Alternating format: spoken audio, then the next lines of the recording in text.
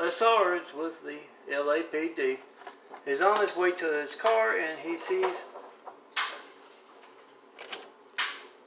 Police Chief Michael Moore on his way to his car, and he says, "Hey, I haven't seen you all day.